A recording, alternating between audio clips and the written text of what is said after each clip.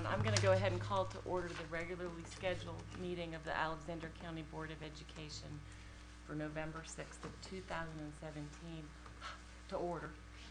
I want to welcome you all here. Thank you for coming, and I'd like everyone to recognize a brief moment of silence, and in particular, if you could remember board member Sally Artis and her husband, who has some health problems.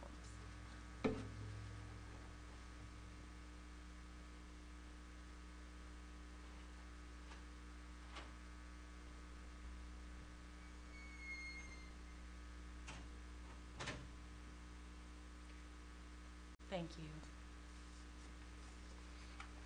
We have a special guest tonight. We have Macy Marie Byers, and she is an outstanding 6th grader at West Alexander Middle School in Miss Kaler's classroom, and she's the daughter of Anita Roop and Bobby Byers. She's the granddaughter of Ruthie and Larry Roop, and she has 3 sisters, Maggie, Dixie, and Miranda. Macy, would you come forward and lead us in our pledge?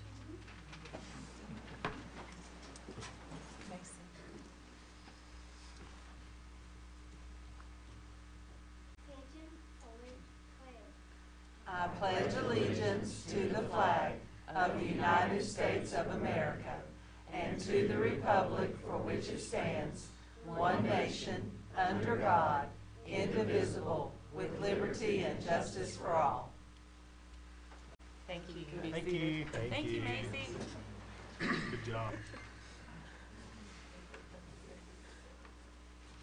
Board members, you've had a chance to look over the agenda. Do I have a motion to approve the agenda as presented?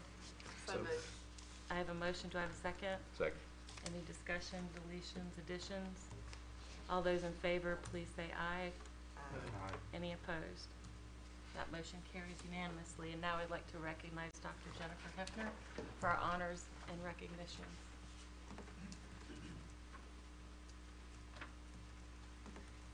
Thank you, Madam Chair and board members.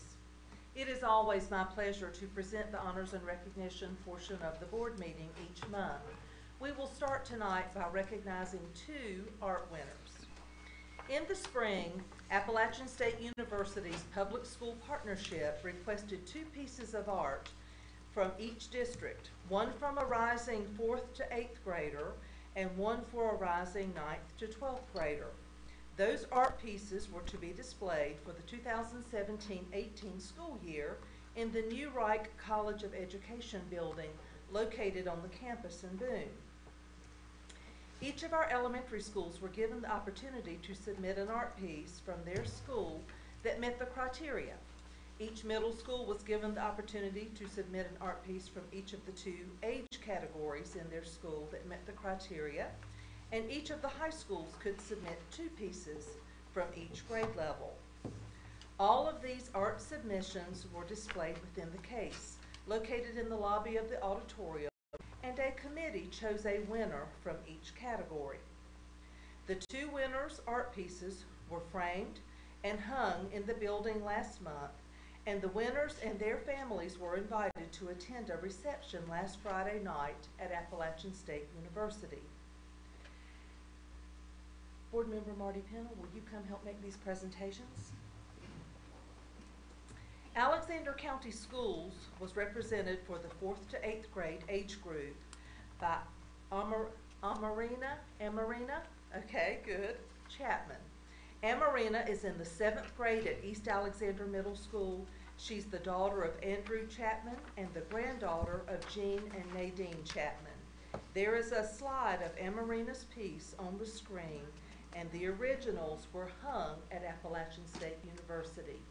Amarina, if you would please come forward, let's give her a round of applause.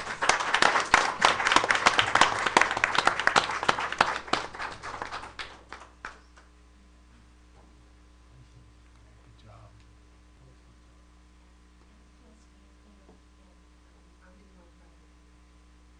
Your artwork is beautiful, by the way.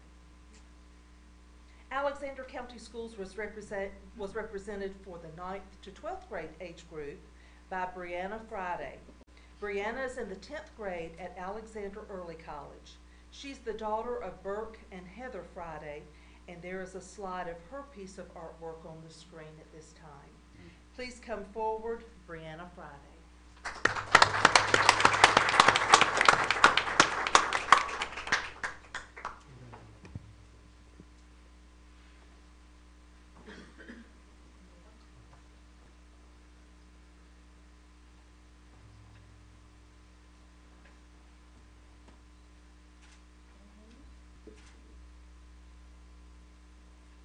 Audience, please give these art winners another round of Good job. applause.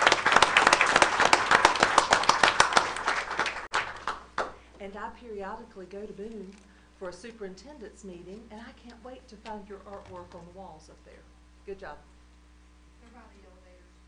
They're where? At By, the elevator. on the ground floor as you go in, second floor. I'll make sure I go see them. Thank you.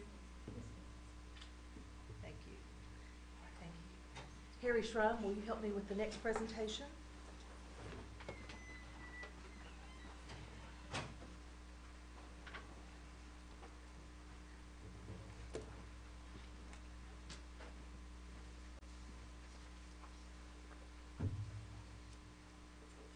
During the summer months, I always make an announcement that the Bright Ideas grant applications are available to teachers. Last week, the 2017 Energy United Bright Ideas grant recipient was recognized, and that grant recipient was Brian Smith, teacher at Wittenberg Elementary School. Is Brian here tonight? I don't see him. He was planning to be here? Okay, all right. Brian was also Alexander County's Teacher of the Year. He teaches a kindergarten, first grade combination class at Wittenberg Elementary School.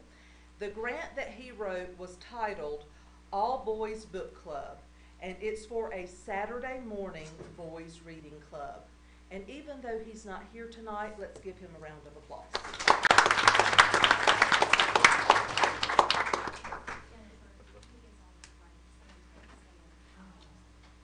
Well, if he's not too late, we'll do a replay. How's that? We'll just pretend we didn't even do that. So, Mr. Schrum, I'll need you again. At this time, I would like for Bridget Ryan, president of the Alexander County Public Education Foundation, to come forward and make some presentations.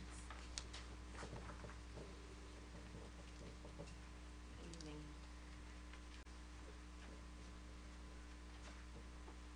Before we get started with our presentations, I would like to introduce the foundation members, and I'm not sure, I know I have one here. We have Vice President Shannon Presnell, Treasurer Dennis Smart, Secretary Misty Oxentine, Anna Ferguson, Andy Anderson, Kim Mitchell, Phil Eichard, Deborah Watts, Dana Benfield, Gordon Knight, and Sally Hardis. So, Gordon, will you help me with these presentations tonight? I also want to thank our selection committee. That included Gordon, Sally Hardis, and Dana Benfield, and they take time to read your grants and select them and make sure that they're worthy of the application grants that we select. So I appreciate your time doing that. Thank you. When I talk about each one of these grant recipients, I'm just going to read some excerpts from what you presented in the grant, because that gives you a little bit more idea of what the grant's about than me standing up here saying it, because some of them are just a little bit over my head on some parts of it. So the first one is to Mr. Tyler Mitchell, and he submitted a grant entitled Safety in the Shop Air Purification. The addition of an air purification system to the shop will make the environment for students safer, more enjoyable, and more appropriate for learning. All students deserve to have clean air at school and keep them healthy now and in the future. Ultimately, our goal for this project is to keep students safe and give them a better experience in the shop areas. Congratulations, Mr. Mitchell.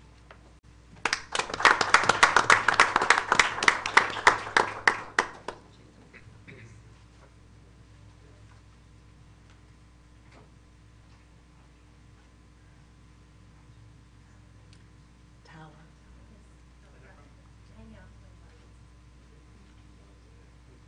It's not that simple. Mr. J.D. Sink is requesting the assistance of the foundation to help purchase additional FFA official dressed uniforms to have needed sizes available to loan students. The FFA organization at Alexander Central High School does not have the needed sizes available to loan our economically disadvantaged students. Students taking part in FFA will gain life-changing experiences that they will be able to carry on into whatever pathway they choose. By making these uniforms available, we will continue doing our part to meet the needs of our students.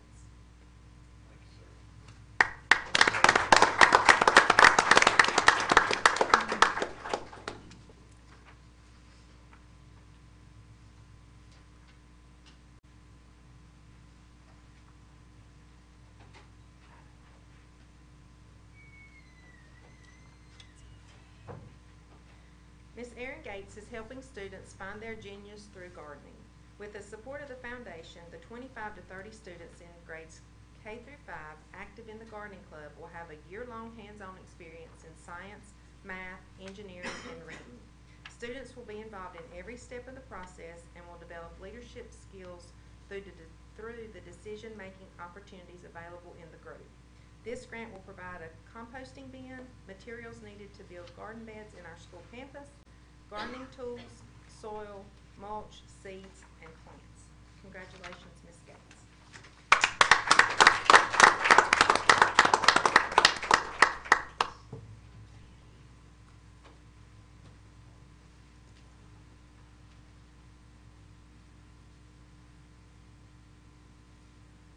Ms. Shelley Mitchell is seeking funding for science fiction literature for the English 1 classroom. Alexander Central High School is committed to preparing students to be successful in a global and technology-driven society. In order to achieve this goal, students must be exposed to scientific and technology themes. This project will serve to introduce 2 novel sets with a primary focus on science and technology to the supplemental novel collection. With the Foundation's support, over 75 students in our community will benefit this year alone. This project has the potential to reach thousands of students as the novels can be used by multiple teachers for years to come. Congratulations.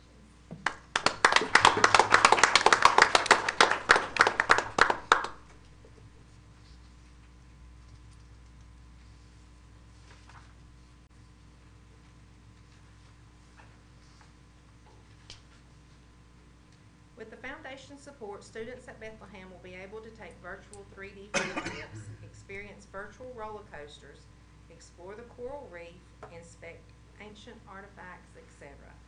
These are experiences that students in our rural community may not be able to have without using Google Cardboard and virtual reality. Our classrooms are in need of exciting and innovative activities to be used for STEM. These activities will allow our students to work collaboratively, communicate effectively, and be creative. Congratulations to Ms. Kim Hartzler for her grant titled Breakout Boxes and Google Cardboard.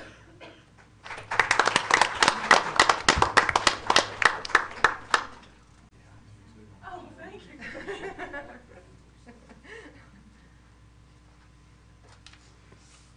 Our last awarded grant submitted by Mr. Ramey Robinson is titled Motor Control Training Unit for ACS Electrical Trades Lab.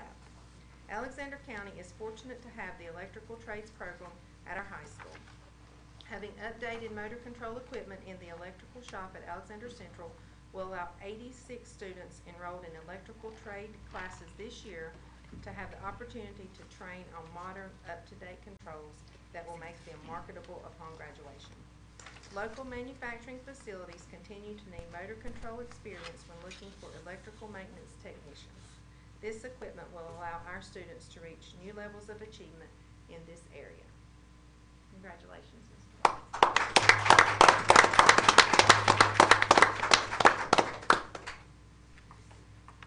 And that's all we have, and I just want to say thank you for submitting your grant proposals, and without your submissions, we couldn't help students. And ladies, if you'll step forward, gentlemen, if you'll slide in together. I'm sorry, I know you all move over just perfect. Thank you. Aaron, can you step over just perfect?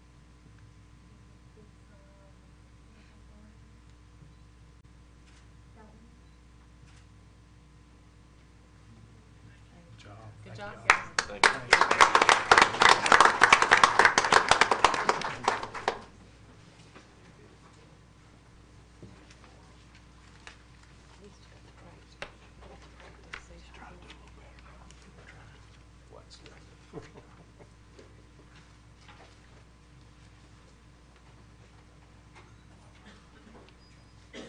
Take two, at this time we will recognize the Energy United Bright Ideas Grant recipient.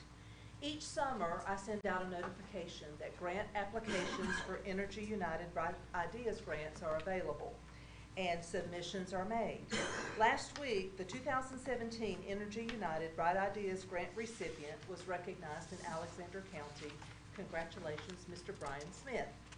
Brian is the Alexander County Teacher of the Year, and he teaches a kindergarten first grade combination at Wittenberg Elementary School.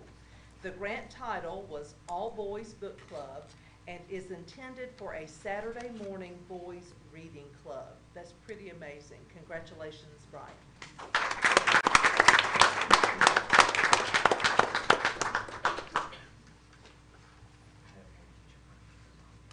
You're good. Okay. You're good.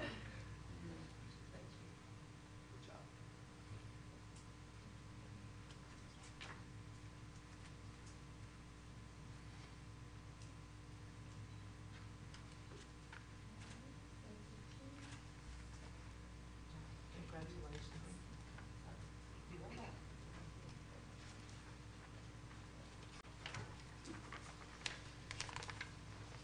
Okay, that concludes our honors and recognitions, and we're going to enter into the business portion of our meeting. So if anybody wants to excuse themselves, you're welcome to. Somebody's checked public comment. Thank you. Thank you for bringing her. Yeah, thank you.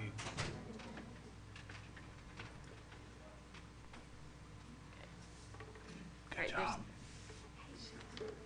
She's darling.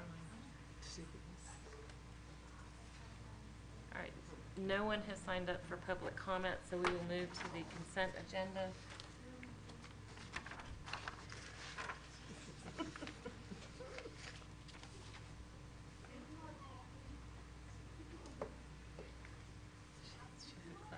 She's a darling. Board members, you've had a chance to look over the consent agenda in your packet. Do I have a motion to approve those items? So moved. Second. I have a motion and a second. Any discussion about any of the items on there? All right, all those in favor of approval of the consent agenda items as presented, please say aye. Aye. Any opposed? That motion carries unanimously. And we will move on to our report section, and I'll recognize Dr. Chad Maynor for our update on West Alexander Middle School. It's good to see you. Thank you. I'm again saying thank you, Madam Chair, Vice Chair, members of the board, Dr. Hefner, for allowing me the opportunity to speak with you this evening and share with you just a few of the great things going on at West Alexander Middle School as we move into the second 9 weeks of the school year.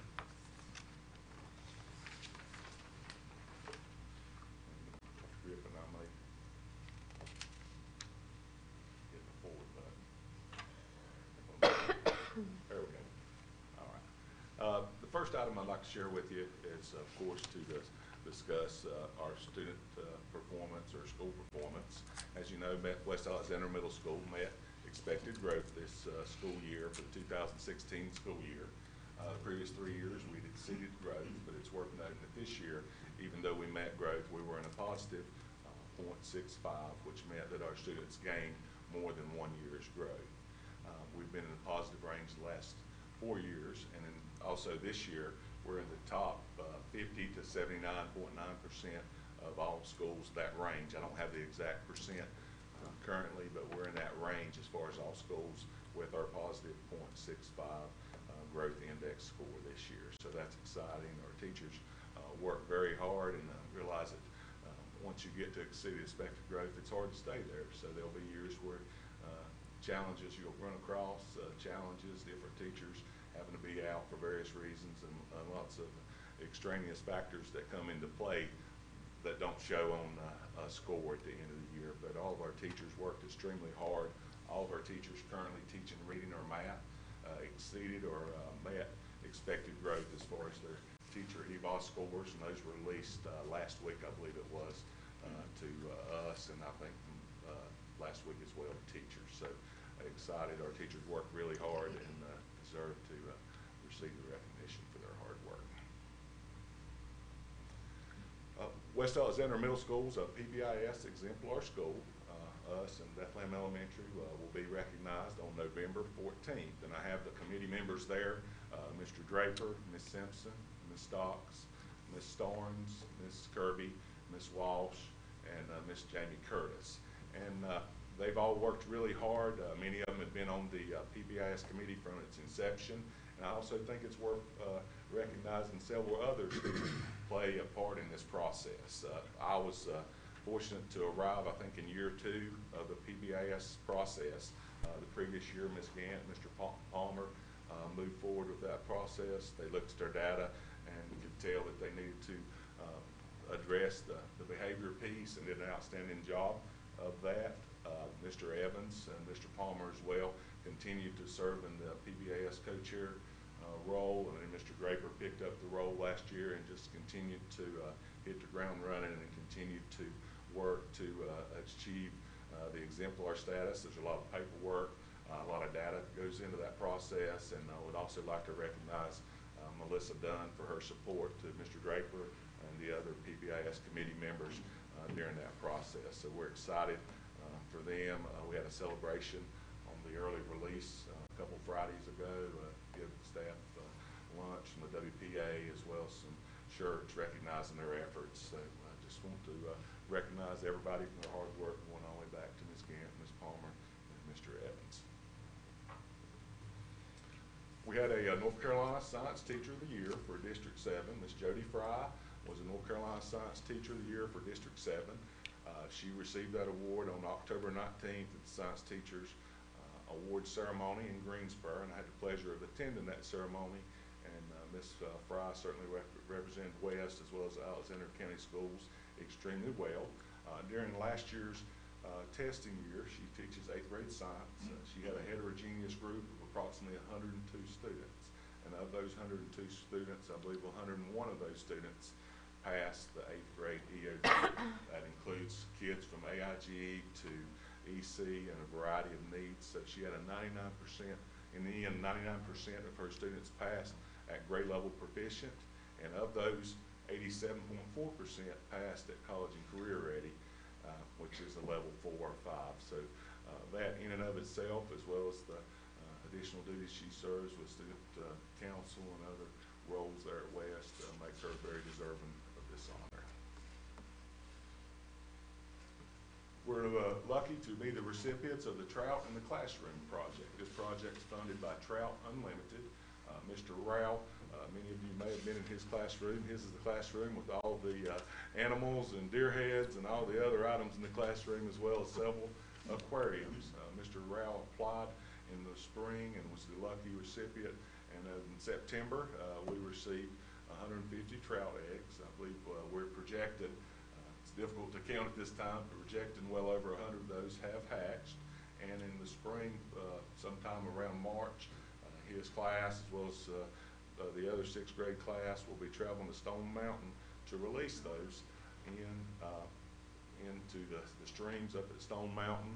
The project was completely funded from the chiller to the water quality test, food, everything's been completely funded with the project, and it fit nicely with the 6th grade curriculum as far as conservation and ecosystem. So he's done an outstanding job.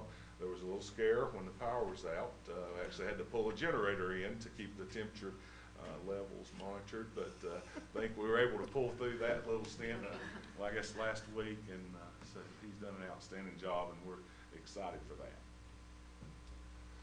Another update, Mr. Rao also was the winner last year of the North Carolina Beautiful Grant. As a result of his efforts, we are the proud home to 23 hens and 1 rooster. They are currently laying approximately 7 dozen eggs per week, with projections ranging from 10 to 12 dozen. If you need any eggs, they are now $3 a dozen, and you can purchase those at West on a regular basis. So we welcome your business, as it's generated approximately $117 towards our school science funds.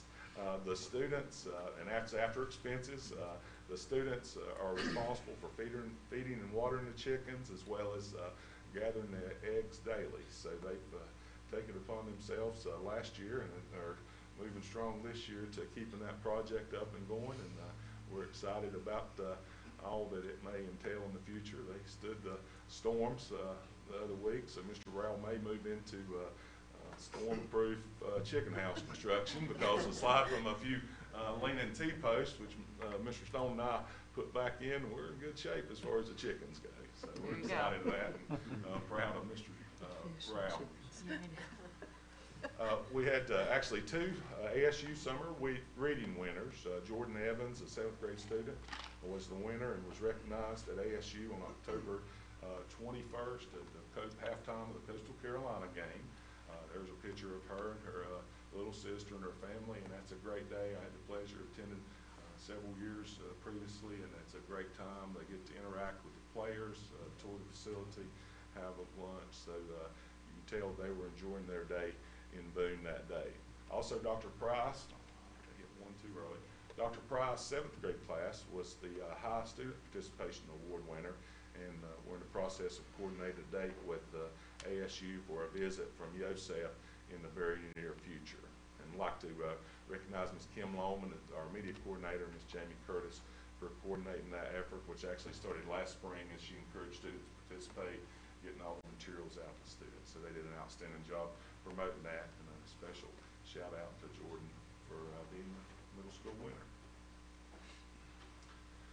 The next slide is entitled Facing the Storm. As many of you know, Monday, October 23rd was a little different day as an administrator and as a resident of Alexander County. Throughout the day, beginning I'd say a little midday, we were under a watch and followed the appropriate protocols. That evening for us, we had a chorus concert that was going to begin, I believe, around 6:30. But didn't quite work out that way because about 4:30 or whatever the exact time is, Dr. Griffin could probably share better than me, but we went into a warning and at that time notified staff to take appropriate safety procedures and get to the safest locations in the school. And it was a very eye-opening experience for me. It's one thing to, you see storms and stuff come around, but it's quite the other responsibility when you're responsible for about 75 other people's children as well as the adults in the building, and taking on that and looking out the window. Mr. Draper was there as well as, I'll recognize the names of those that were there. Myself, Mr. Draper, of course. Mr. Howell was actually on a bus with a student in the Ellendale community when the storm came through. Coach Keegan was with the girls basketball team in the locker room. Ms. Simpson was working late on paperwork in her new role in 8th grade. Mr. Stone had arrived back from the buses, so he was in the building. Mr. Walker was assistant to Coach Keegan in basketball. Mr. Chandler with wrestling. Ms. Noble was there actually tutoring a student. Ms. Debbie Schrum was in the office, as well as Ms. Calhoun. Ms. Starnes was there with her daughter, who gets off the bus there, and she was working on some things in preparation for the next day. Ms. Brashear is our cheerleading coach, and not pictured Ms. Walsh, the other cheerleading coach, as well as Ms. Krause and her young son, Riker, were all in the building. And they all did an outstanding job and deserve lots of recognition for their efforts because that was a scary time. We did have some damage, but when you drove around the community, we were blessed in relation to where a lot of other community members suffered. But I'd like to recognize them for doing an outstanding job. Going the extra mile. As we all know, bus drivers are at a shortage and getting harder and harder to find each day. And would like to recognize 7 of our full-time certified staff members, Mr. Matt Cochran, Mr. Tuffer Howell, Ms. Ashley Huss, Mr. Josh Stone, Ms. Loretta Thomas, Mr. Adam Walker, and Ms. Jackie Worley. In addition to their teaching responsibilities, they either drive or monitor a bus each day, which allows us to get students to and from school. And that's certainly not something that's required as part of their job description, but they're willing to do it for a lot of money, but to do it to see that the children get there each day. So I think they deserve some recognition. And the next to last slide, just like to take this opportunity to recognize all the great staff that we have at West Alexander Middle School, from our classroom teachers across all grade levels, exploratory teachers, our office staff, our media technology specialists, custodians, EC staff, cafeteria staff, school counselor, instructional coach. Mr. Draper does an outstanding job each and every day, as well as Ms. Rum in the office. And we're just blessed to have lots of great staff. And in this position, it doesn't take long to learn how very critical that is, how much they make your job either so much easier or so much harder. And I'm blessed to have a lot of staff that make my job so much easier, that do a lot of hard work behind the scenes. They've had a positive attitude. We've hit the ground running this year with some of the learning focus modules, looking at some plan book EDU and how we're providing instruction during intervention and enrichment, and trying to get the biggest bang for our buck. And having lost some positions where we could dedicate and double dip kids previously that I've spoken to you about, we're no longer able to do that. So we're having to work, I guess, smarter in the sense that we're making the use of our time. Attending the PD and the learning focus modules that Dr. Curry's provided have been a great asset, and have continued to learn and grow as professionals. So it's been good. It hasn't been without bumps. Each year I do my own survey of the staff, and family is something that comes up, the family atmosphere and so forth. And this year it's been a lot like families getting started. It's not been without a few bumps. Some days you may not always like your family, but you always love them. And that's the way it's been from time to time. But we've worked through the bumps, and you know, in the end, they all put children first and work really hard. So I just want to give them a big shout out to all the staff there. So if you have the opportunity, appreciate you doing it. In closing, I just want to say thanks to the Board of Education as well as the district level leadership team members. I missed some thanks on the slides earlier as far as facing the storm. Dr. Griffin, I'd like to thank him for his assistance that day and addressing the weather and checking on us that evening. Dr. Helton was there. She assisted, redirected some parents that didn't get a message because posting the course cancellation on Facebook was not high on the priority list once the storm hit. There's other things on, and she did a great job, as well as Mr. Roney and so many others, Chad Pennell, Russell Green. I talked to lots of others that I probably left off some there, but would like to recognize them, so thank you. And I've included a hot link to the October 16th edition of WAMS TV for your viewing pleasure whenever you have time, as well as a link to the West Alexander Middle School Facebook page at your convenience. And hopefully I haven't went much over my 10-minute window, but I want to say thank you again. If there are any comments, questions, concerns, or otherwise, I welcome those. I think you do a great job, and particularly in that during that storm, it was, I'm sure, extremely stressful for all of us. But when you're responsible for someone else's children, it probably makes it a little more so. Puts a new dimension on it. It does. And, the warnings and watches, they'll have a new dimension as well, because sometimes since you get comfortable, watch will be okay. We'll move out through this warning. It just didn't work out quite that way this time. Great job. All right, thank you.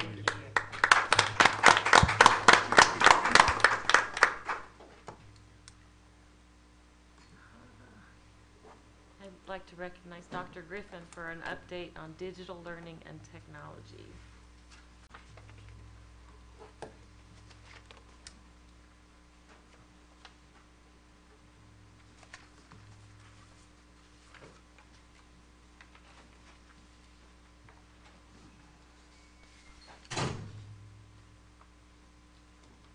Madam Chair, members of the board, Dr. Hefner, thank you for giving me a couple minutes of your time this evening to talk about something that's really near and dear to my heart, and that's our technology within our school system.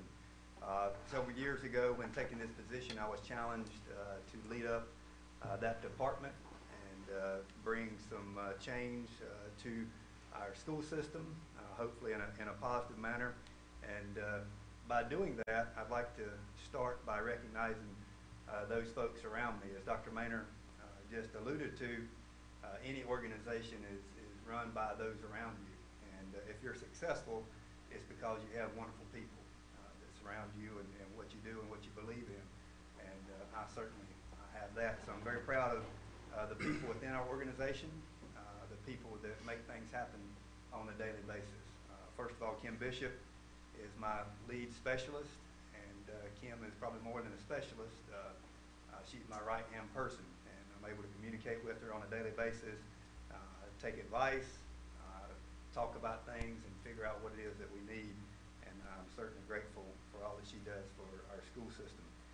Also, Mr. Jeremy O'Brien, our engineer, network engineer, does a lot of behind-the-scenes things.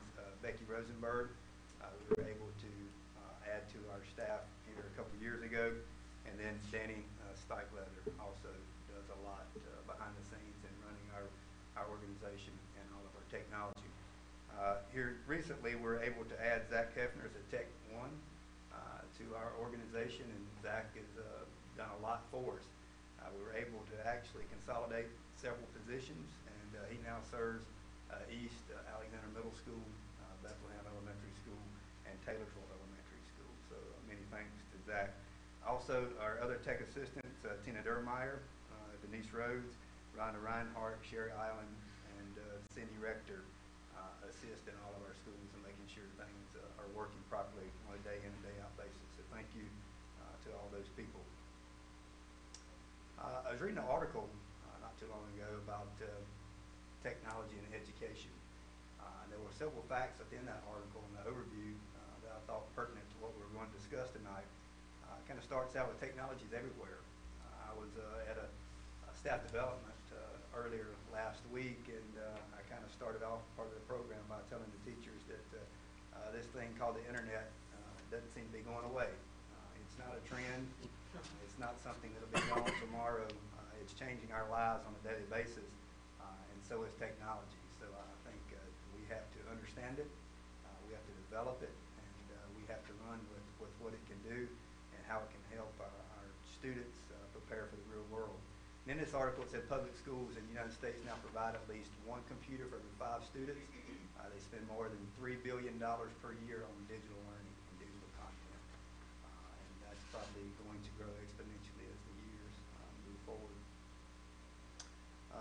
Dr. Hefner was probably reading my mind the other week as she sent out an article for her weekly updates. And in that article, there were 4 recent polls that parents were reported on the things that they look at in a child's education. And those 5 things were increased and equitable funding. We always want more money. Rigorous academics, career and technical education, Ms. Gant. Number 4 was technology. And Ed Next from that article found that 77% of parents in that poll, the 4 different polls that were put out to support technology within their schools and providing students with laptop computers for use. I also alluded to number 5, post-secondary education for their children. So technology is within everybody's scope. It's within their vision of what they want for their students, and it's within their vision of what they see to be successful and what a child has to have to be successful in the real world this day. Where do we stack up in Alexander County schools? I asked Danny Steichletter to please put some information together for me and what this looked like. So I took a 3-year trend from 14-15 to last year 16-17, and I wanted to see where it was that we were in 14-15 in 3 years. Where are we now? And we were able to look at, we started out with access points upgrades. 14-15, we had 234 access points. Since then, we added 235. Desktop and laptop upgrades, 14-15, we had 552. We've added 291 desktops and laptops to our district. And then Chromebook upgrades, we started out in 14-15 with a high school in the grant they had. 19-19 they had, and we're currently at 4684 adding 2,765 Chromebooks to our district. So we've added a lot of devices. And I heard some of the presentations earlier talking about STEM and things that are taking place in the classrooms. And I think that's the teachers are able to do that because of some of the upgrades that we've made over the past several years, some of the necessary upgrades. We have a strategic plan within our district, and we talk about it often within our leadership group, and it kind of keeps us on pace for what our goals are and how we need to achieve those goals. Part of my goals, and one of the things through transformational technology in that strategic plan, was that infrastructure will be upgraded to support 21st century teaching and learning at a ratio of 1-to-1 at all levels. we're certainly gaining on that at this point. We're currently fully one-to-one Chromebooks in grades 3-12. And that's in just a short period of time, in 3 years. And a lot goes into making that happen. And again, those people I recognized earlier, this lady I'll get to in a second, Ms. Dawson beside me, have been instrumental in making that happen, and I certainly appreciate them. Also, all of our schools, 14 and 15, we were not wireless. Currently now, thanks to E-rate funds, house sales tax, we've been able to make our schools, through our federal government funds, E-rate completely wireless. So all of our schools, along with our central office, are completely wireless now. And that's what we're learning is going. We're not attached to a computer anymore. Technology's mobile. We also have digital handbooks within the elementary, middle, and high schools. Other parts of our transformational technology, we've placed 47 projectors countywide. We've added smart TVs, and I'll talk about that and what that looks like in just a bit. We've, this summer, configured over 1,000 iPads countywide. And we rolled out a piece of software called Mosul, and Danny Stikelether is the head of that. And basically what that allows us to do is not only configure these iPads, but monitor the iPad usage and what's being pushed down to each of those iPads at each of the schools. So now we have a handle on all of our iPads versus each individual person being able to have different names, apps, and pieces of software on that device. Knowing that we have this many devices out, we've also added a piece of Guardian protection software so that we can monitor the Chromebooks and the usage by the classroom teachers and also at the district level as well. We've added security cameras to an emergency response system to our central office is one of the things I'd like to speak highly of. I'm also over safety. This building did not have any way to communicate with the building all at one time, so we've recently added that, and unfortunately this day and time it's made that necessary, but I think that we've made this building safer for board meetings, also for our people that work here on a daily basis. Our network and infrastructure, we've consolidated physical servers at the central office. We've also repurposed 7 servers throughout the district. And last year, we did an MC-NC network assessment that allowed us, an outside entity, to come in and tell us what our strengths, what our weaknesses were, and has given us some feedback and reflection on where we are and what we need to do to stay up to date. We also have new cabling access points at the high school, which I'll talk about here in just a second as well. Currently, through E-rate funds, we were able to upgrade our high school. We knew our access points, we were having some connectivity issues over the years, so we've begun adding new access points to the high school, 134 to be exact, and there'll be AeroHive access points, which will keep us consistent across the district. All of our schools now will have AeroHive access points, which will give us the ability to monitor all of those here at the one central location. We've also added auditorium lobby, varsity gym lobby, made that wireless. We put and had several different staff developments in those areas over the past year, and they were not wireless, and it's created some issues, so they'll be wireless. Also have additional coverage in varsity gym, JV gym, testing center, band course, and the main lobby. So that school will be up to date and ready to go, we're thinking around December. We've also added new devices throughout our district. We added 27 new LCD panels that we have here in the boardroom. And we've added Dell Optiplex 990s, 27 of those, and projectors and cameras. The CPUs that you see there, the Dell Optiplex, these devices that you see within the boardroom actually have computers on the back of those to run for their information. We have that hooked to the teacher's desktop to run those boards within the classroom setting. I also spoke of just a little bit ago about smart TVs. We're learning on how we can be as smart with our finances as possible. We're exploring and have added several places TVs with they're hooked by a Chrome bit, which makes them completely wireless and makes a regular smart flat screen TV into a computer that you can broadcast and display information, much like what I'm doing here within the classroom at much lower cost. So really under $1,000, we can equip a classroom now, and they give the capabilities of what we're doing and have been doing for around $2,700 to $3,000. So we're exploring new possibilities. Technology maintenance, one of the things that we've learned with these new devices and equipment is you have to keep them up and you have to keep them running. So we have a maintenance program now scheduled. And that's my crew that I talked about earlier. And Ms. Dawson and myself, we get out with our blowers and blow out the CPUs and the projectors and the filters to keep them from overheating and hopefully keep them running properly. We've also added 2 additional technicians to the workforce. And by doing that, adding Zach Hefner, as I mentioned earlier, we consolidated multiple positions to create one. Again, trying to be a good steward of our budget and our finances as we move forward. Very proud of what's taken place. We are, I believe, moving in the right direction, but we're doing so because we have quality people within our school system. We have quality people within the classrooms that are using our devices properly, and I'm very proud of where they're going. To mention Ms. Dawson, we were able to add her to our staff because we can have all the infrastructure we want. We can have all the devices that we want within a school, but if we're not promoting digital learning and not teaching teachers to use these devices properly, they're teaching the students, then I think we're going backwards. So we have added the addition to Ms. Dawson.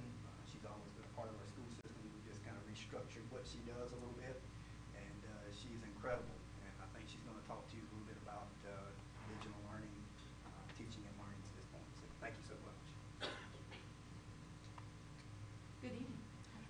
We wanted to talk about the ACS Digital Teaching and Learning, and I like to say it's not digital teaching and learning, it's just teaching and learning. It's the way we do business. As we have updated all of our devices and we have added more and more devices, it's very important to understand that it's just the way we do business. So, as we look forward this school year, the state of North Carolina has added new licensure requirements for our teachers, and it really comes down to our CEUs and our renewal credits. So our teachers, as they start to renew in 2019, will be required, and you'll see that on that right column, to have 2 digital learning competency credits, which is the equivalency of 20 hours of CEU credit. Those 20 hours, that's basically professional development that they have to have in order to renew their license. That started this year, and the first renewal cycle will be 2019. So how does this affect us? And it is basically, we want to see our teachers integrating the North Carolina digital learning competencies. And I'm going to go ahead and read from these, but high quality integrated digital teaching and learning in our classrooms. We want to see our teachers grow in their skills as they integrate these competencies into their practice. These are not extra. This is just something that aligns with the current teaching standards. We also, there is a competencies for our administrators so that they are at the building level promoting digital learning, and all of this grows our leadership and excellence in digital citizenship. Where are we in this process? So we started in 2016-17 kind of learning about the competencies. We had 2 groups, actually it seemed more like 3 or 4 because I seem to be part of all of them, but there were different groups that were attending different professional development sessions to prepare us for this. So we had, one group was our digital team for digital learning, district team for digital learning, sorry, there's a lot of acronyms. And this group consisted of school-based personnel and district-based personnel, and we attended many workshops, about equivalency of 60 hours, and it was really to prepare us as we move into implementing the digital learning competencies, and how, going forward, that we can set a roadmap for our district. The other group was, there were 4 of us, and we attended the North Carolina Digital Learning Coaching Network, and that was basically to prepare us as we act in a mentoring coaching role for our teachers. And those 4 people, Melinda Glenn from Wittenberg, Andrea Pennell from Sugarloaf, Shelley Mitchell from the high school, and me. So looking towards this year, we knew we wanted to do something a little different that gave our teachers basically what they asked for. They asked for professional development that allowed them to stay in their schools, allowed flexibility, and allowed them time to plan. So we gave them that last Monday, and from all accounts, it turned out very well. I've gone in, I've looked at some of the lesson plans they've created, not all of them, because with 500 different people, it's a little hard to do that. But we have, this day was a lot of work, and it wasn't just me. It was Dr. Griffin, and there were some other members of the district who all help contribute lesson plans, and we basically created a blended learning module for our teachers so that they could do some of the work in small groups in their schools, but also online. And it wasn't the seat time or the conference style workshops that they're traditionally used to. So it really turned out pretty good. I tried to go to all the schools. It was hard. I need a lot more of me, but it's okay. We're building human capacity within our schools. Therefore, so we got our district leader, our school level leaders, like Jill Peaks. She was here earlier with Kim Hertzler. Kim has just done incredible things in her school. Jeanette Botcher's doing incredible things in her school. I know Jamie's over there, and Jamie is doing things. Jennifer Muscarelli from Taylorsville. So all of our different schools, there's people within these schools that we're building that capacity so that they can also be those digital leaders. And as we look at why we're doing this, this quote, our job is not to prepare our students for something, our job is to help our students prepare themselves for anything. And I feel like that's what the technology is helping us do. When I think about when I moved to the high school and where we were and where we are now, and the things I see students doing just on a daily basis, that, small things like video editing and things like putting together these awesome presentations that a couple years ago we would have had to sit there and hold hands for. It's just, they are truly embracing the digital, and so are our teachers. And this is really why it's important, is because we do know that post-secondary education, our people going into the service, our people who are just going to the community to be employed, the reality is the digital is not going away. It is just more and more, and I would rather students learn how to harness that in a positive way. And so that's our job as a district, is to continue to help our teachers to grow, so therefore they can help their students to grow. And I think that's the end of my presentation. So ultimately, I've seen incredible changes over the last couple of years, and I hope that we will continue to go forward and keep encouraging our teachers, because they are doing some awesome things in their classrooms. Thank you. Excellent. Thank you very much. Thank you. Amy, both. Amy, real quick, we, as a board, we were able to visit East on Friday, and talking about the structure of your PD day on Monday, we saw teachers implementing lesson plans on Friday that they had worked on. They had created those on Monday. That's what we wanted. And so it was a success. Thank you. Yes. Thank you. And I'll recognize Renee Mead for our year in review. Good evening, thank you. I have a few items that I would like to direct your attention to. First of all, the year in review is for the 16-17 school year, and when I sat down and started working on this, it turned out to be 51 pages long. So I did not want to make you sit here through all of that. So that prompted a more concise version, which I've titled Quick Facts. And one of the things that I do need to say is that this year in review is the work of everybody in our school system. And all of our directors contributed items to be listed in this. And I have to say a very special thank you to Teresa Smiggs and Jean Reed for proofing my documents for me, because if you think about 51 pages and then 8 more pages for the quick facts, that's a lot of proofing. So neither the review or the quick facts is a comprehensive list of items in each of the areas, but it's kind of a snapshot. It's a talking point. It's something that you could quickly reference if you were sharing information about our school system. If you will remember, we have the strategic plan, and if you look on the website under our district, you'll see there's a tab for strategic plan, and that's where this is located. And it will remain there. Down the side, you will also see that there is a listing for a year in review, which is the 51-page document. You are welcome to go there and peruse it at your leisure. It was a lot of work, but I do have to say that it is very encouraging and inspiring to see all the things that are taking place. So I do encourage you to go through and look at those. Now, that brings us to the quick facts, which are these little sheets. I've also put a set in front of you broken down by each of the priority areas. The first set is the student success, and that was 2 pages, front and back, or 1 page front and back. And I'm not going to go through and read all of that for you, but if you look at it, you have questions, you may need to refer back to either the year in review, and in doing so, I do have to draw your attention to, in here you will see under the priority in blue is the goal, and underneath that in red is the strategy. Now, when you look at that, both those are written in future tense, and then when you get to the black, those are the tasks that we have done. Not every goal is in here, and not every strategy is in here. If things were completed prior to last year, then we just skipped through those and went straight to what we did last year. If this isn't enough for you, you're welcome to go back to the strategic plan and look through those sections, because it is much more detailed and it has what we're intending to do. Lifelong literacy, back to the quick facts.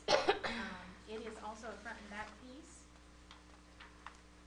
Professional excellence, I condensed down to just the front page, and then on the back page you'll see that that is collaborative community. And then we finish up with transformational technology on the front and optimal operations on the back. And those will be posted. I encourage you to look. I encourage you to share. Do you have any questions for me? You did a beautiful job. I'm sorry. Go ahead. I was gonna say thank you for doing this, because, you know, we know we do a lot of things, but sometimes we forget exactly what we've done as a Well, system. And I have to say, a lot of times when I was looking through it, I would have to call and say, did we do this last year, or was it, you know, because it seems like it was just a few months ago. So it's a lot of work, and it is a tribute to all of the work that the folks in our school system do. Thank you for doing it. I know it's a lot of work, but I think it's important to recognize the successes. So thank you for putting it together for us. It's beautiful.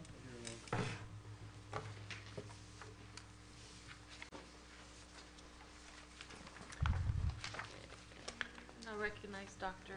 Jennifer Hefner for the superintendent's report. The report that I'm about to give you is also attached to your agenda. Tonight we only have 6 items to discuss, so it's a rather short report.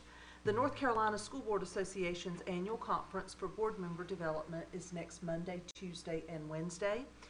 That conference will be held in Greensboro. Vice Chair Scott Bowman, Deborah Watts, and I look forward to the learning opportunities this conference always provides. Secondly, the Sports Hall of Fame tickets are being sold for $30 each. The event is scheduled for Monday, November 20th, beginning at 6 o'clock at McLendon's Restaurant. Tickets can be purchased at a variety of locations, including the Board of Education. Friday is a holiday for students and staff in honor of Veterans Day. I hope everyone in Alexander County takes the time to thank a veteran this week. And I also know that you were invited to a special ceremony at Wittenberg on Wednesday. If you are planning to attend, let me know and I'll notify the school. I do have that on my agenda. I want to take a moment to congratulate our varsity Cougar football team for clinching the conference championship last Friday at South Caldwell High School. It was a rainy game.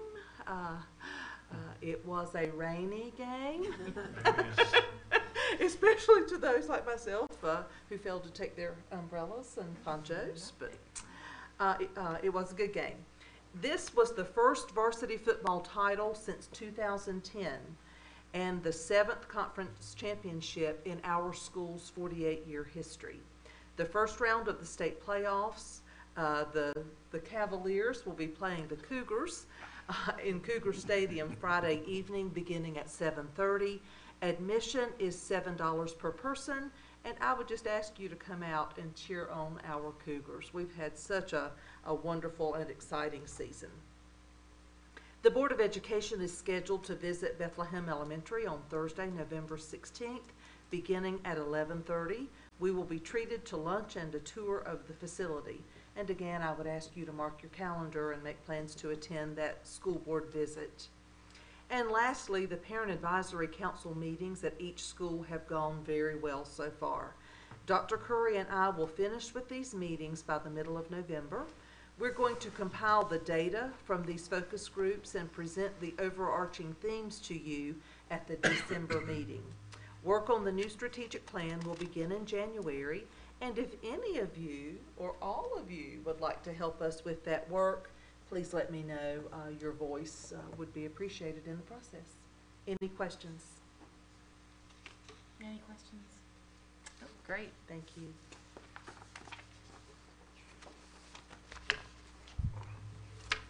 Back.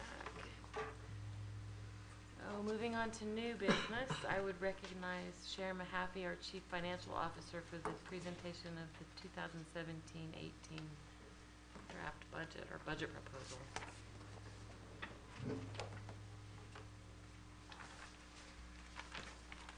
No policies this time. No. Next month. Are you missing them? I miss them. I'd much rather do that than the budget.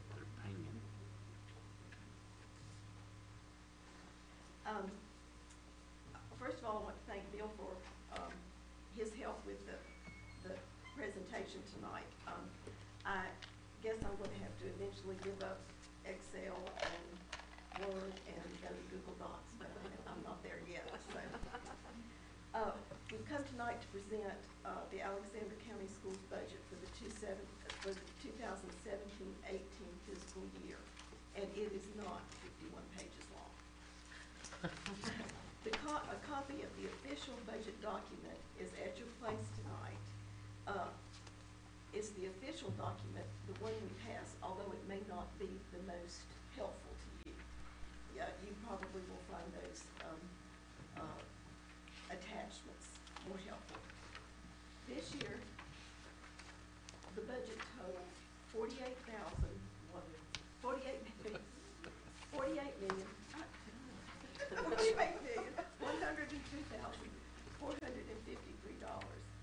And you can see the way that is from the chart, the way that breaks down in our 7 funds. We faced a decreased enrollment again this year of 60 students. A recent study of school funding in North Carolina stated that 85 of the 115 LEAs in the state had a drop in year-over-year enrollment.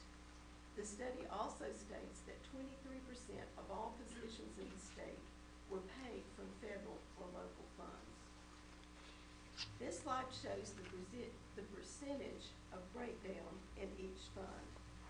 The state fund is the largest with 64% of the total budget.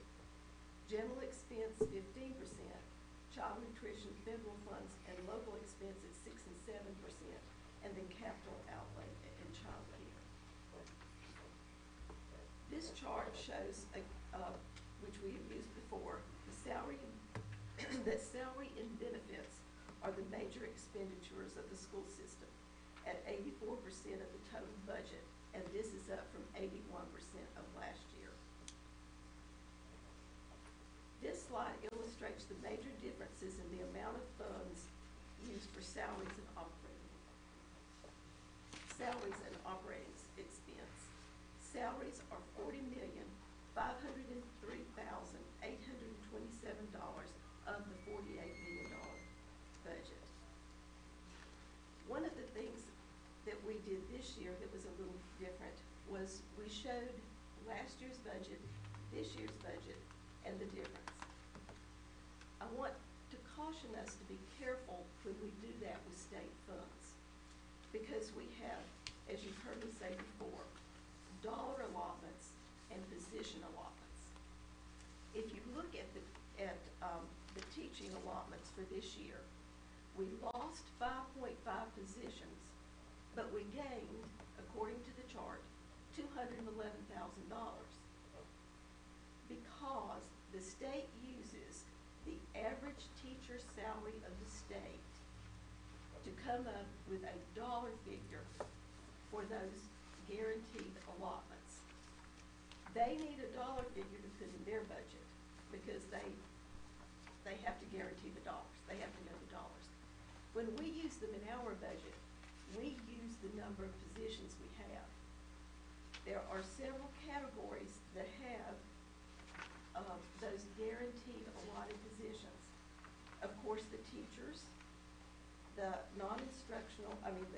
school building administrators, we get months of employment that are guaranteed. Instructional support, we get positions. And career and technical education, we get months of employment. So if you add up those along with the increases we got in EC, which must be used for EC students, and the $200,000 in early college, plus the $40,016 that Bill was talking about in E-rate that came for the access points at the high school, you're left with about the increase we got in low wealth. Now, one of the things we talked about in leadership this morning is even in those categories such as EC that we get additional funds, we don't necessarily get enough funds, whether it's because the legislature didn't do it or because of declining enrollment, to cover the additional expenses. In other words, it probably cost us more than $128,838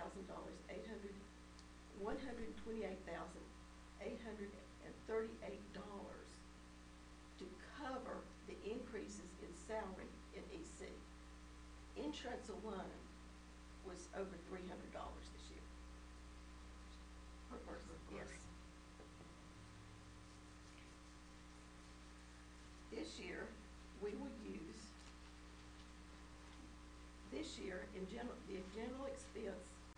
in the general expense budget, we will use $1,170,012 in fund balance. You can see from this slide some of the things that caused the increase in fund balance. Last year, we had $126,000 in Title II funds that were carried over and we had to spend them. We used $464,443 in textbook money that we had. The decrease of $150,000 from the county. Retirement in the non-allotted positions, the increase, the 0.8% increase in retirement, cost $98,864. The health insurance increase was $115,672. The certified salary increase in those non-allotted positions was $110,650. And we received a $25,000 cut to the central office. When I walk into a classroom and there's a really good teacher, it's like magic to me. And I don't think that there is enough money in the world to pay for kids having that magic. But teachers have received significantly deserved salary increases in the last year. When we were looking at the certified salary increases, we had to actually go through person by person and compare their last year's salary with this year's salary. Some of our instructional support positions received a $3,000 increase. So that is a big hurdle to overcome. Well deserved, but big. There are some things that, well, first of all, the identified increases up there are $1,091,655.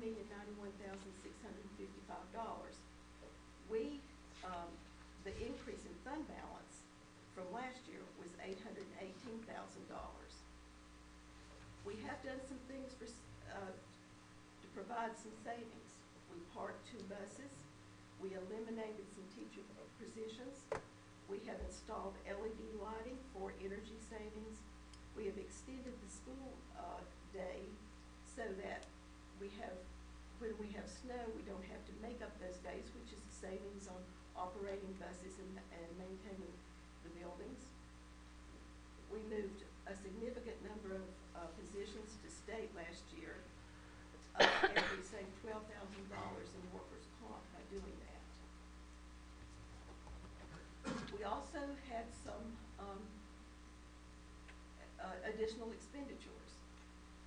We gave back 3 days to the 10-month non-certified employees that lost days a few years ago. I think that is a very good thing. A teacher might drive to Alexander County for a $45,000 a year job because it's a good place to work. Chances are, and in most cases they aren't, people who work in their clerical positions, their TA positions, are the people who pay taxes and vote in Alexander County. Because you're not going to drive 40 miles a day for a $20,000 a year job. Another thing that we have done is we've expanded the one-to-one initiative that Bill discussed. Let's look at the visual, if you're a visual person, of those reductions.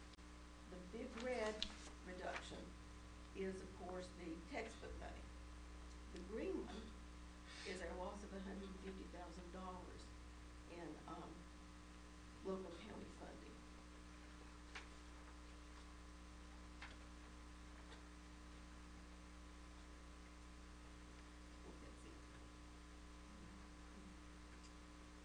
At this time, I would like to share that as of June 30th, we had $3,870,557 in our fund balance. You can deduct what we project using this year, which will leave us a projected total of, as of June 30th, 2018, $2,700,545. And I think that we need to go ahead and just put that out there. I wanted you all to know in my budget message how we jumped from $350,000 using fund balance during 16-17 to $1.17 million this year. I wanted to be very transparent about that. Hopefully the presentation helped with that, as well as my budget message. Do you have any questions at this time? In those losses of certified positions, is that close to the same amount that we actually did away with? Was it 5.5 positions, I believe? Is that close to? It was 5.5 positions. That the state cut us, and Right. Harry, when we went back, and some of that's hard to track. I understand that. Because maybe we didn't fill a position at high school, but we did fill one at the early college Right. because their student numbers increased. Right. We came up with about between 3 and 4 positions that we know Okay, we so we're cut. close. An example of that was the PE position that we did not fill, and we ended up splitting a position between the 2 middle schools. So the best we can tell, it was probably about 4 positions versus 5.5. And approximately how many classrooms? Now I know this is out there, but approximately how many classrooms do we have in the county? Just approximately. I mean, in other words, it'd be hard to. But my point is, what people need to understand is, if we've lost 65 students, that's going to be way less than 1 student per classroom. And so it doesn't really affect our teacher need. It only affects what the state says we're going to get money-wise. Well, the thing that I like to do, as far as giving an example, we can lose 60 children, but because they're scattered between a lot of buildings, nothing changes with operating expenses. Exactly. You still have to run your cafeteria, you still have to have the lights on and the water and those kinds of things. You still have to have a principal in every building. So, you know, while enrollment has declined, and that again is not a secret either, operating expenses continue to remain relatively the same. Those 60 students probably don't even take away 1 teacher if you tracked it out the entire county. Well, if you did the math, 60 children, roughly, you could say that would equal 2 teachers. But if they're But taken from all because- different classes Right, in all over, different grade right. levels, that you don't have the luxury of saying, well, we'll pull 2 teachers at school A. It doesn't work that way. Right. And I also think it's important for us to understand that we had the increased funding of 200,000 for the early college. In addition to those weren't jobs that were created, those were jobs that moved with those students. So we still had the same amount of state allocation for those students, but we had an increase of 200,000. And we were able to pay, I think that we ended up taking 2 teaching positions as part of that 200,000. And that's how we covered 2 additional positions with that funding. And plus the recovery of the low well, and plus the recovery also of those students that would be going to Challenger that we pull back into our system. Are we still paying on the auditorium? Or is that paid off? That debt service has not been paid. No, that comes out of a half-cent sales tax, and that's still being paid.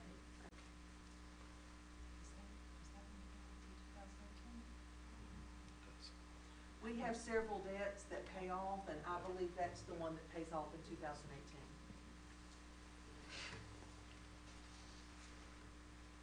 Other questions? I feel like a rock and roll singer. There's so much reverb on that, or whatever you call that ping. You mentioned that on average, some employees of the school system received a $3,000 raise. Okay. But not every teacher received a $3,000 raise. But what every teacher and school employee did receive was an option to go to the 70-30 plan or spend a significant amount more out of their pockets to stay with the 80-20. Now that won't get any headlines along with the Cougar varsity and JV football team's great season. But when teachers used to take a job, and custodians and maintenance workers, you know, their health insurance benefit was one of those things that kind of kept people employed in the ebb and flow of the market. So that won't make any news. So if it's okay to promote that teachers have been given raises, and et cetera, but what the general public does not understand, probably in all 100 counties in North Carolina, is the General Assembly, if they approve a pay increase, that doesn't mean they're going to send along the difference to make up for that. It's made up locally. Also, on the local appropriation, most folks don't understand, and I'm not going to get into a tirade about where we rank in local funding compared to other systems, but I do wish that folks would research it themselves. In 2001, I believe, was the last time that the school system received a enormous increase, a huge increase. And that had much to do about local supplements, because we were losing teachers to other counties, because the local supplement here was substantially lower than that of the surrounding counties. So the local funding was increased, and I would encourage folks to research it yourself. You know, it's our place to educate children. It's not our place to grovel for money. The general statute makes it real clear. We operate schools, we educate children. This board, nor any future school board, nor any past board, should have to put the majority of their effort and time and gnashing of teeth over 6% of a $48 million budget. That 6% should be relatively easy to come by. Really, if you were going to compare it across the state, then really it should be 9 or 10% of our budget, if you want to consider all things. And thankfully, we have 4 county commissioners that have prior experience in the school system, and I'm thankful for that. So, and it has been stated in the past that we'd never asked for an increase in funding. Well, that day hopefully is gonna come to an end real soon, because we're gonna ask, I hope, for an increase in funding. What other folks might not know is, they always refer to West Virginia as a poor state. You hear it all the time. And there's genuine pockets of poverty in West Virginia. They rank 16th in the United States in per pupil funding. 16th. Kentucky, another place that has significant poverty, they rank 20th in per pupil spending. I can go on, but cut to the chase, North Carolina ranks 43rd. Now, last time I checked, we only have 50 states. So you can propose whatever you want to do. But a really wise man that taught me a whole lot, and some thought we were adversarial, but I think he's one of the smartest men I've ever been around. Norris Keever was a former two-time commissioner in Alexander County. And he and I would debate a lot. But there's one thing that he said that has stuck with me for 20 plus years. He said, liars can figure, but figures never lie. So if folks will take the time to glean out the facts, not the fluff, the data from the North Carolina Department of Instruction, you can also go to the federal site. Somebody had to work long and hard to find out that, North Carolina ranks 43rd in per pupil spending, and West Virginia ranks 16th. This data is readily available. And you say, well, this really doesn't impact me. If you have a son or a daughter or a grandson or granddaughter or a niece or a nephew, you get out of life what you put into it. And if our actual effort in Alexander County, from a local standpoint, is in the bottom 25%, then do you expect them to be number one? I don't think that's realistic. If you're a state that's on the rebound from the recession, their fund balance is growing in Raleigh. You can check it. It's on the state treasurer's website. Alexander County government's fund balance is growing. You can check it. It's on the state treasurer's website. They've increased ad valorem taxes 5 times. Their fund balance is healthy. School systems can't raise money. All we can do is take our allotment, our 41st place allotment, I might add, and our 6% of our entire budget, local allotment, and do the best we can do. That said, it's pretty clear we have no intention of closing any school because it's not justified. It's real clear that we're going to use our fund balance and we're going to spend it down. But at the end of the day, if we ran our fund balance down below 8%, it's not any school board that's legally responsible for funding the operations of schools. The general statute makes it clear where that responsibility lies. Our business is to educate children, and if we have to deplete our fund balance to do it, then so be it.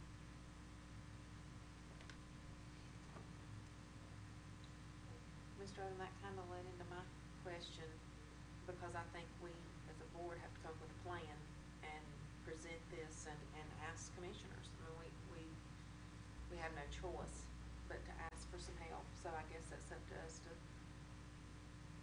come up with the way we want to present that. I would recommend that we sent our superintendent one time, and some of the statements that were made, I certainly didn't agree with. That's no other department asking for county dollars has to go up and be subjected to that kind of stuff. Correct. I have prior experience as a Board of Commission member, and I will publicly state that we will not subject our superintendent to the belittling that she took last time.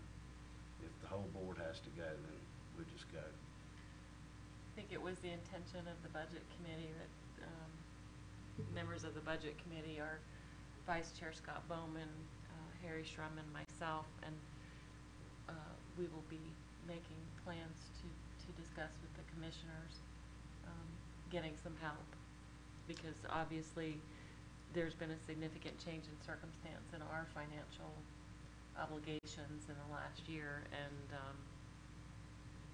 as has been stated several times tonight, we were told we didn't ask, so we're asking.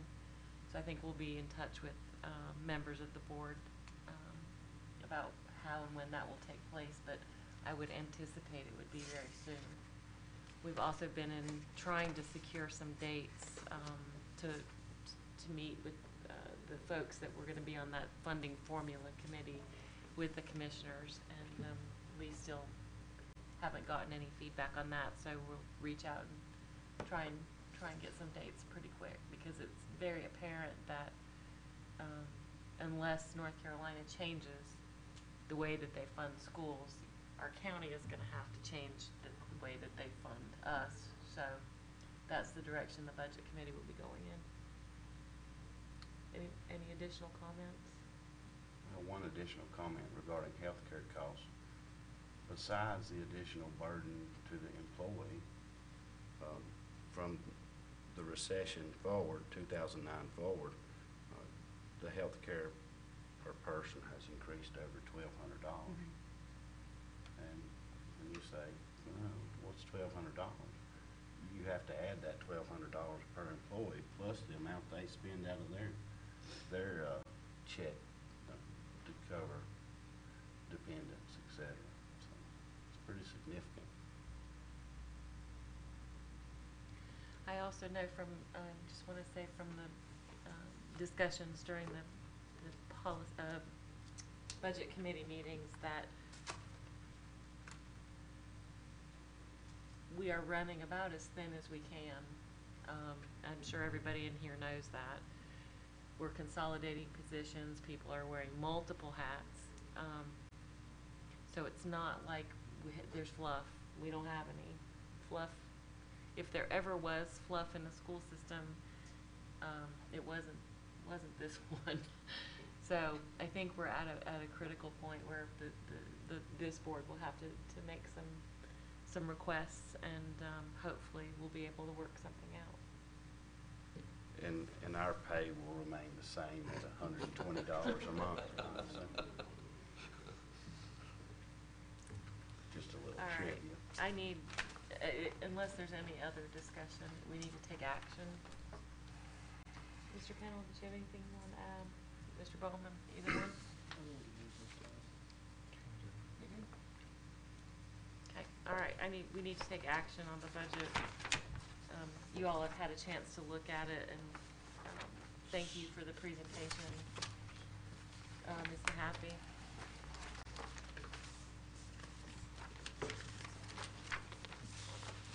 I'll need a motion to approve the budget as presented. Move to approve. Second. I've got a motion and a second. Any additional discussion on this? Those in favor of approval of the budget as presented, please say aye. Aye. Any opposed? That motion carries unanimously.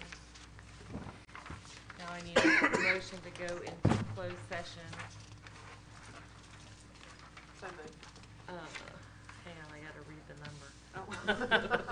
I gotta read the statute. 143, 318, 11 sub A sub 6. So moved. Thank you. Do I have a second? All those in favor, please say aye. Aye. Motion carries unanimously. We're gonna go into closed session.